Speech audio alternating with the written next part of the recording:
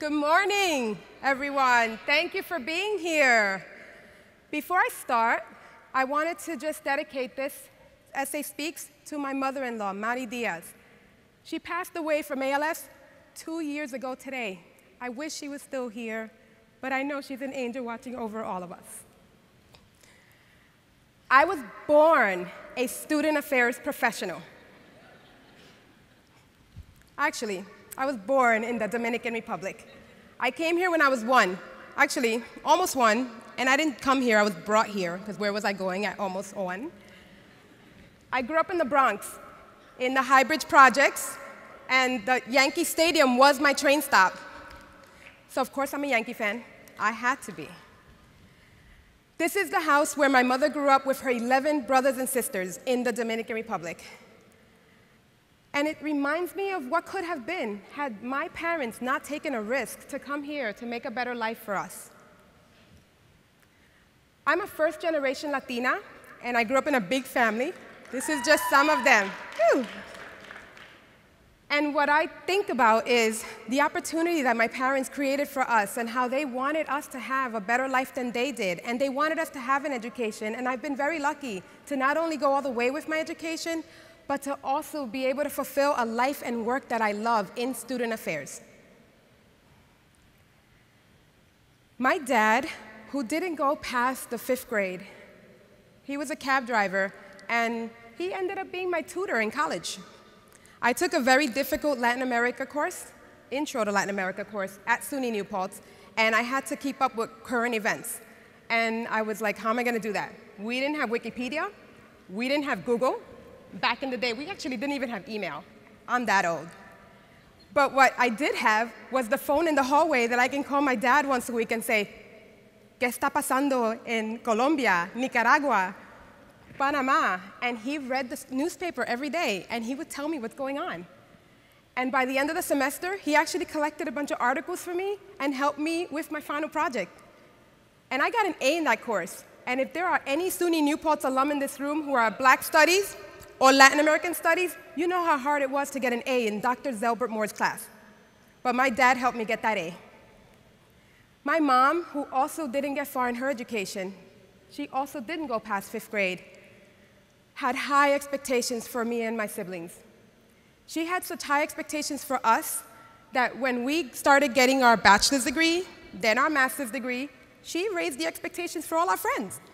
She would ask, ella tiene su máster. ¿Y por qué no? Ella es vaga. She was saying, do they have their master's degree? What, are they lazy? Why not? Everyone should have one. That's my mom. And we were scared of her, just to go back for a second. We were scared of my mom, and I'm actually still scared of her, and she just turned 80.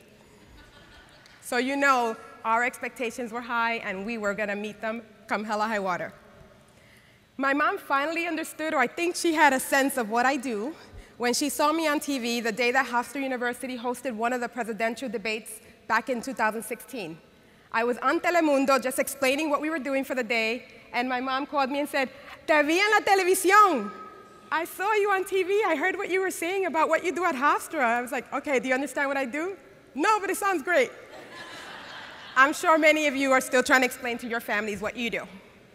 So, as you can see, these are my siblings, and we had very high expectations, like I said before, and we all worked really hard to get where we are, and many of us have our master's degrees and are all professionals at this point. My parents were very proud of us and still are. I, again, was born to be a student affairs professional. And in student affairs is where I've learned all the skills I need for life and work, especially around crisis management. But before I start with that, and there's some stories I want to tell, I want to tell you how I'm a natural fit for student affairs. I was the bossy one in the family. I posted this picture on Facebook, and my sister made a comment, "It figures, Sofia, that even back then you're trying to take control of the situation and trying to turn me around to pose for this picture." I was the one in the family who was always planning the events. Event planning was in my DNA. I was also the one whose parents would ask, "Is Sofia going?" before they would give permission to their kids. For some reason, they trusted me. Also, I did a dishes duty schedule back in the day. since there were 5 of us, there were 5 days of the week. We rotated weekends, and I posted that right over the sink because I wanted to make sure it was fair. So I've been doing duty schedules and being an RA before I was an RA back at SUNY New Paltz, which is where I got my start. And what I've learned is that in student affairs, I've learned what I need to know to be able to handle not just the fun stuff, but the tragic events that our crisis management skills teach us to handle. My first tragic event that I had to handle as a student affairs professional was on January 19, 2000. At Seton Hall University, we had a fire, and we lost 3 students that day. We also had 60+ injuries, and one in particular that I remember so well is Dana Christmas. She's on the bottom right there. I'm so proud of her. She was an RA who needed to get her girls out, so 60% of her body was burned. However, she's married, she has 2 beautiful children, she got her master's in divinity, she continued, she persisted, and she finished. And my mother would be proud. Ella tiene su máster. So Dana teaches me how you need to persist, and no matter what happens, you need to continue on. What I also learned from this Seton Hall experience was I'm part of a student affairs family that's there for each other no matter what. What I remember, aside from needing to look at our policies for fire safety and look at our sprinkler systems, because as we know, many things changed in the United States because of this fire, I also learned the support network that we are created. I remember just in crisis mode, putting students in hotels, taking care of families, talking to people, and I was an assistant director for residence life at the time, so I was doing operations behind the scenes. And people just kept coming from different institutions. They didn't ask, they just showed up. And that's what we do in student affairs. We don't ask, we show up and we do what we have to do to help each other. And that was amazing. And at that time, I really realized that I was part of something greater, with a greater purpose. That in my own life, I had my own tragedy. On November 12, 2001, I lost my father in a plane crash. He was on flight 587, headed from JFK to Dominican Republic. And I remember that day so clearly. It was a clear day, just like 9/11 was a clear day. And I went into crisis mode, and I knew at the time I just had to do what I had to do. I was mourning. That was my dad, of course. But I knew that I needed to be the one in the family to step in. I went home to my parents' house, and I gathered his things, because I said, my thinking at the time was, I need his DNA samples so that they could identify him sooner, so that I could have closure for my family sooner. That's what I was thinking. I did all the paperwork, I did everything I had to do, and I know I learned that in student affairs. Another thing that I learned and I remembered was, at my father's funeral, I saw all these people from student affairs just show up. They didn't ask, they just showed up. I'm looking at VPs, deans, AVPs, and I'm going, these people care. What are they doing here? My work-life blend was happening. But what I realized that just like with the Seton Hall thing, with this thing, it's all blended anyway. And they were there for me. And we persisted as a family. Now let me tell you how student affairs saved my family. You're wondering, how is that? Diversity training actually saved my family. But first I need to tell you about my life partner, Antonio Pertuz. He is the backbone of my family. Many people ask me, how do you do it all? You have a demanding job, you're super involved in professional development, and you finish your doctorate. How do you do it? How? It's pretty simple. It's my life family. It's the way that my family works that makes that possible.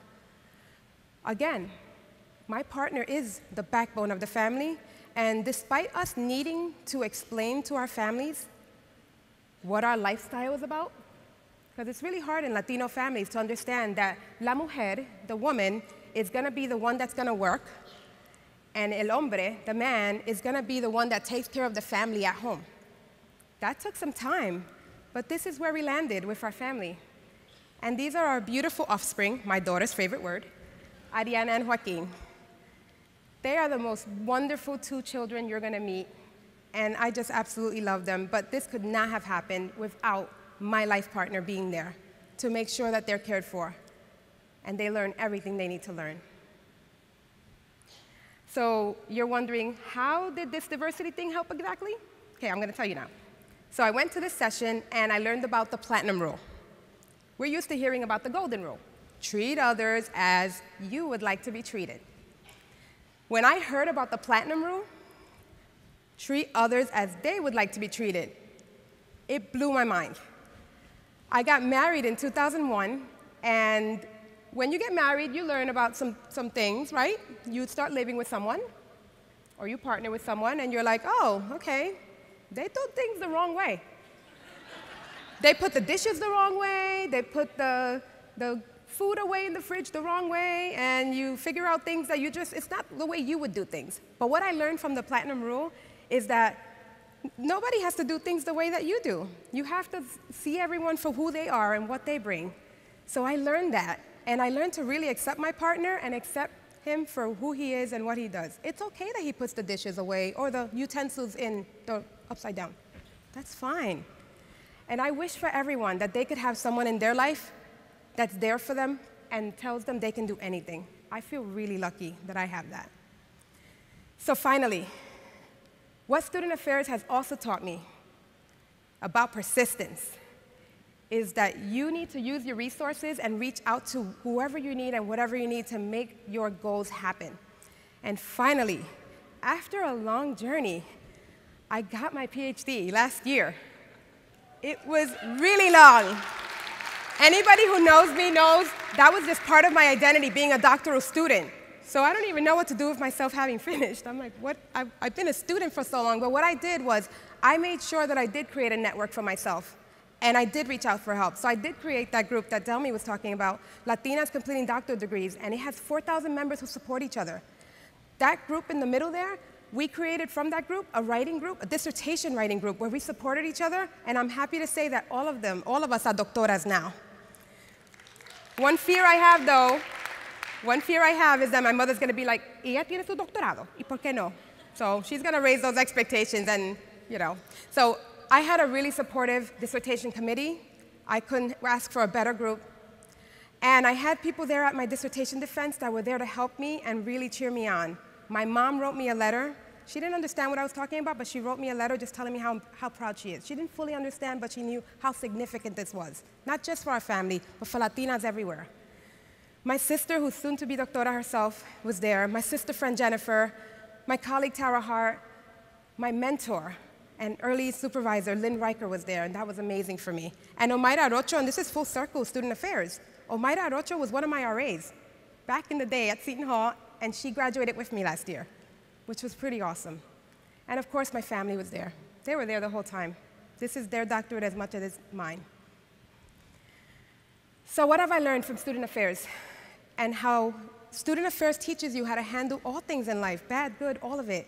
I've learned that you can persist if you use all your resources, if you are willing to learn and willing to struggle, because in that struggle is when you learn, and it's not a bad thing. This is my daughter. She's a black belt. I hope she always goes for her goals. She's a black belt, like I said, and I hope she's always this fierce and confident. That's what I wish for everyone.